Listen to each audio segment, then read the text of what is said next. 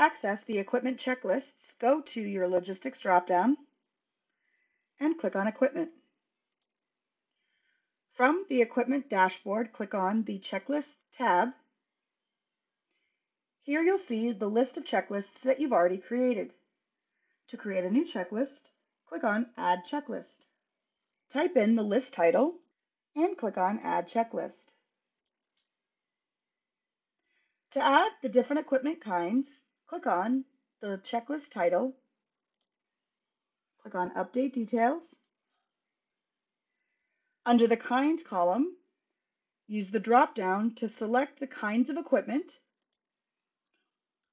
or you can type it in. Indicate the required number of those kinds of equipment, and continue to add another kind until your list is complete. Once your list is done, click on Save Changes.